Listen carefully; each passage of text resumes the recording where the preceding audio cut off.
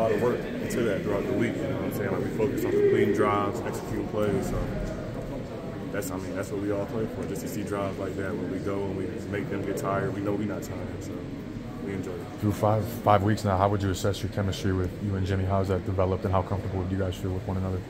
I say it's getting better day by day, honestly. Like, it's quickly, honestly. I'm enjoying it, enjoying the offense, just trying to, like I said, progress every day.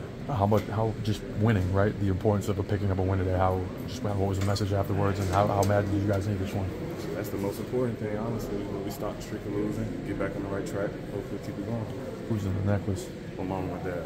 Right on. How big can first of all, I'm not implying that the team has a bad attitude, but a win like this, when you're trying so desperately to get in the win column, how big can this be just for the mental attitude of the team, just to feel good about, okay, we're making progress?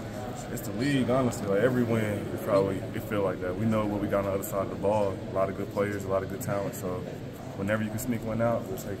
Awesome. Thank you.